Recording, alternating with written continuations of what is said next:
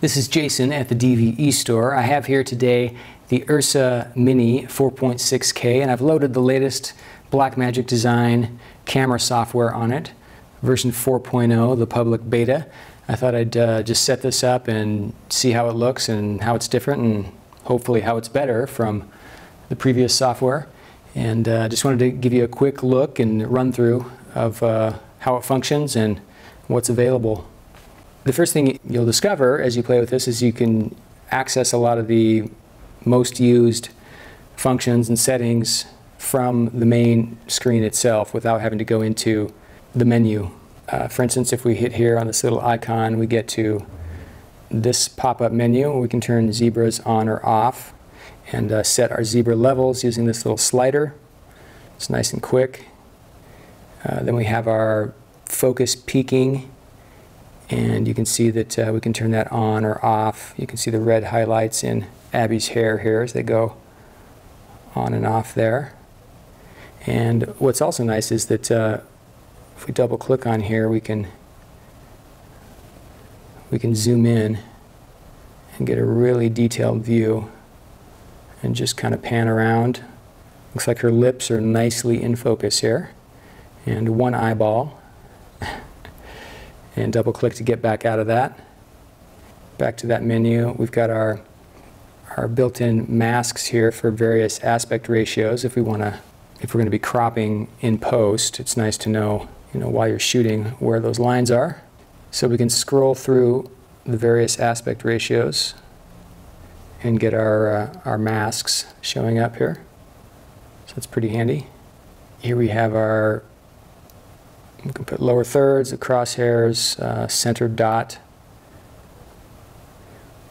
on or off. And then to get out of this menu, we just click somewhere in the open screen area. Frames per second, we can go in there. Again, we just have a little slider and scroll through all the available frame rates and also adjust our off-speed frame rate here if we want to use that. Pretty cool. Hit shutter speed and our shutter speed pops up. We've got availability to auto expose if we want to. Various methods. Turn that off. And of course we ended up adjusting our shutter speed so we can get back to 180 here. And then this is really nice. This is a much improved feature here. If we go up to iris, we can literally just scroll through or use this slider, just zip right through our f-stops. So this particular lens, f1.4, is wide open. Just going to leave it there. We can toggle our time code between free run and record run. We've got our ISO settings here. We can just pick whatever we want. White balance, we've got presets, daylight, tungsten, all the usual stuff. What's also nice is that we have a custom white balance where we can adjust the amount of green or magenta in the image. So I'm going toward magenta here. You'll notice as I hit 50, or if I go past 50, it then flips back around and goes to -50, so we're into the green here. If I just want to get back to a preset, I can hit that and I'm back. There's an auto white balance, so if I have something white, I can throw it out here, hit update white balance. Of course that looks very strange because my hand is not really white. I mean, I am pasty, but not true white. So we can go back to our preset to make that look a little better. Then we've got a little battery icon, and we can toggle that between showing us the voltage and the percentage of battery power left. If we go down to the bottom of the screen here, you can see we've got our histogram, which is really nice to have that. It's nice and compact, so it's not going to get in your way. We have a little record button here. Very apparent when you're recording. It's going to be hard to miss that. The record button on the camera body functions in the same way. We can start and stop there, or we can start and stop here. So at any point, if you're recording and you get a fabulous performance like Abby's showing us right now, You can finish that, and then just you swipe, and you can say, that was a good take. I'm going to mark that. That was sweet. Swipe back, and you're back here, and you can do your next take. And obviously you have a lot of other things you can do in here. You can set it to interior, exterior, day, night, all your metadata stuff in here, your reel, scene, take. Your lens data is in here. For some reason, this is not recognizing that this is a Zeiss 50mm, not a Sigma, but whatever. I could go in and edit that if I wanted to. Call it whatever I want. And then we've got our project metadata here, so we can go in and give ourselves a project. Oops. I was a little too swipey on my motion there, so. Because even if I swipe here, it takes me out of the menu, so gotta be careful not to swipe. So if you've got a phone where you swipe to type, it could be bad news. You can put yourself in as the director so you can feel like a big shot. Camera, camera op. So, pretty nice. You hit here and you go into the card information. It tells you how much space you have left, how much time you have remaining.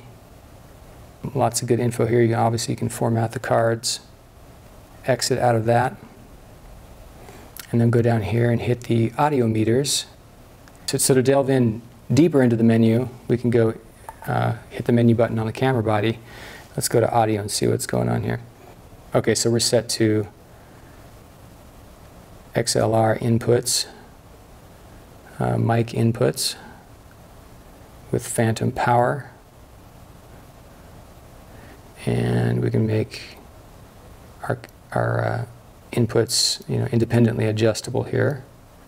So that's nice.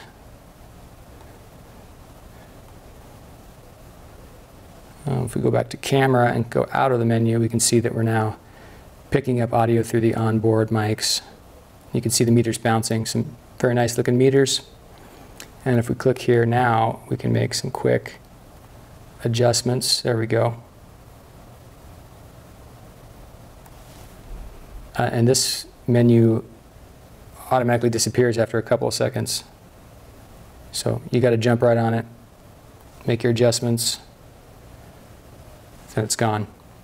Back into our deeper menu, we start over here on record. We can pick our codec and quality, RAW, ProRes. Can't get into DNxHR for some reason, but whatever flavor of ProRes you want to record there, you can change to. Our resolution, right now we're on 4.6K. We can get into different aspect ratios. We've got 3K anamorphic in here, 4K DCI, Ultra HD, HD, dynamic range, video and film, project frame rate, turn on and off project or speed recording. And again, some of this you can do from the main screen without having to go all the way in here, but this gives you all the options once you go into the main menu.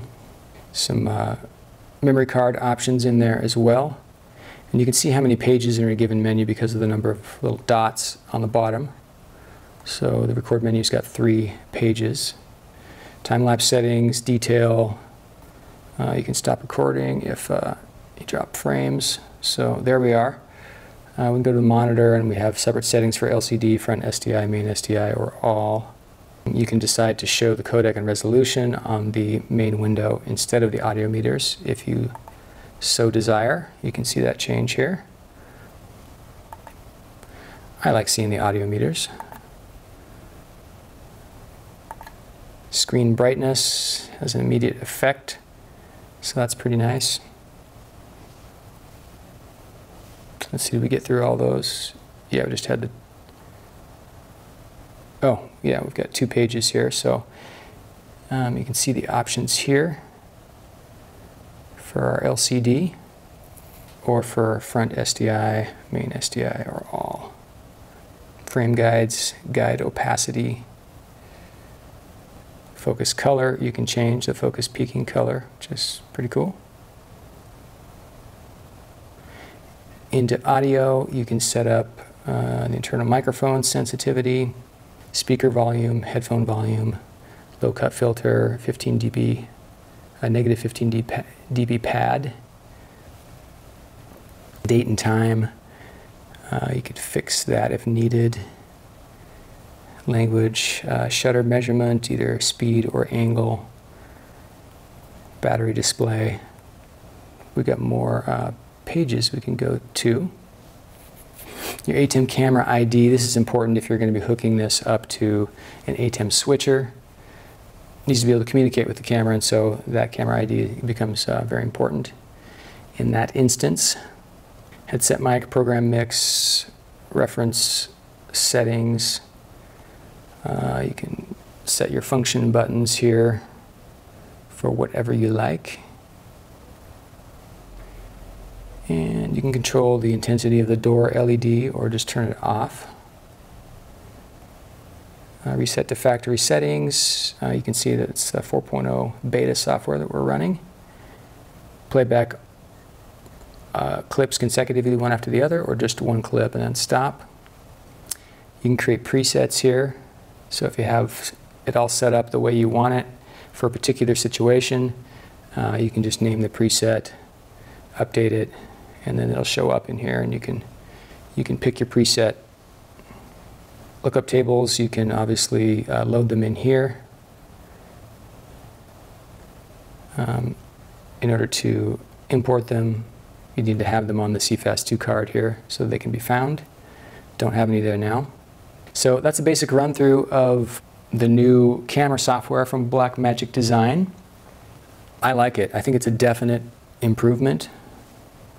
It's easier to get around and see what you want. And I do love the fact that you can get to a lot of stuff quickly from the main screen here.